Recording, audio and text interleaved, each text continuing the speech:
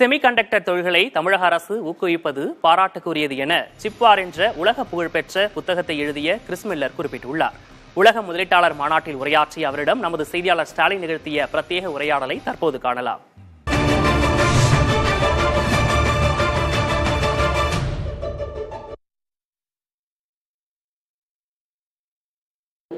உலக பொருளாதாரத்தில் மிகப்பெரிய தாக்கத்தை ஏற்படுத்திய ஒரு புத்தகம் சிப்வார்.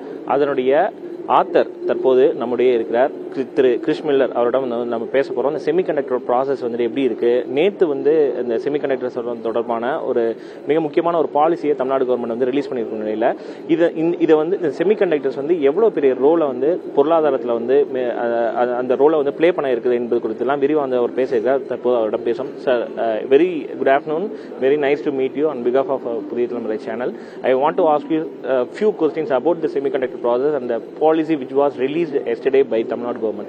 First question was, how the creation of the high-speed chips played an important and instrumental role in economy or society, sir? Well, today almost every type of manufactured device has chips in them, whether it's phones or computers or cars or household devices. Chips are everywhere, and as every year passes, there are more and more chips that we rely on, and that's why the chip industry is becoming more important across the economy. It's not just in the tech sector, it's in all types of manufacturing.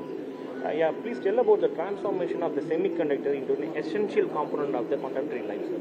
Well, today many types of devices have some sort of computing or communication or sensors embedded in them, and today all computing relies on chips. And in the past it was very expensive to make chips, and the most advanced chips today are still expensive, but many types of chips are quite inexpensive, and so they can be embedded in all types of devices.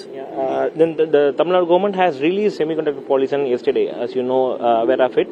How important it is to release the individual policy for semiconductor industries? Well, I think right now the chip industry is at an inflection point. There's a big shift in where manufacturing and assembly are taking places, and there's a lot of excitement about India as a potential hub for assembly and for manufacturing. And so that's why I think you've seen much more interest by the Tamil Nadu government in offering incentives for companies to establish facilities here. I think across the world, wherever there's new investment happening, you often see governments offering pretty generous incentives because there's a competition between different governments and different regions to attract investment.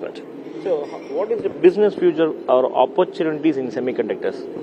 Well, there's different parts of the chip industry that have different functions, and if you look at the design of semiconductors versus the manufacture, you'll find that different regions have comparative advantages in different segments. I think here in Tamil Nadu there's a lot of scope for assembly, test, and package of semiconductors, of some manufacturing, and also of design, which is one of the most profitable segments of the